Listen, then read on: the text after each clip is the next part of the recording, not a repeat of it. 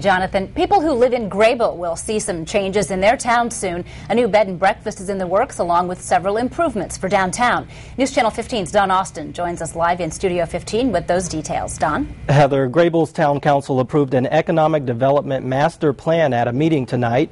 Town Council members have been working with Design Collaborative and the Fort Wayne-Allen County Economic Development Alliance. The plan is to get more people and more money flowing into the town.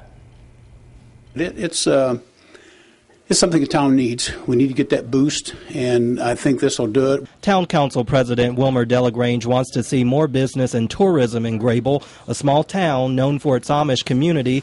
Meetings have already been held with people who live there, and Delagrange says this economic development plan has the support of many. It's going to help everybody. You know, once we get something moving, it's going to help everybody, and it's going to draw some interest to the town. The plan calls for updated lighting and landscaping in the center of town, and businesses in that area would get new and improved facades. The council president says he's most excited about plans for a brand new visitor center and a bed and breakfast. And that's something we're lacking right now.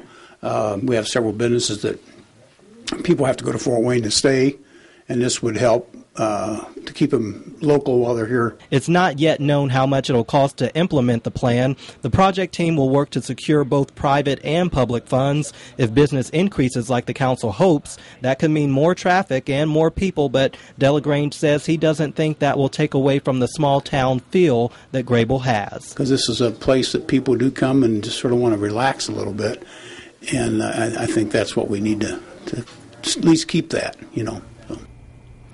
And Delagrange told me this is a long-term plan that will take upwards of 10 years to complete. We're likely to see the first signs of new development within the next 6 to 8 months. In Studio 15, I'm Don Austin, News Channel 15.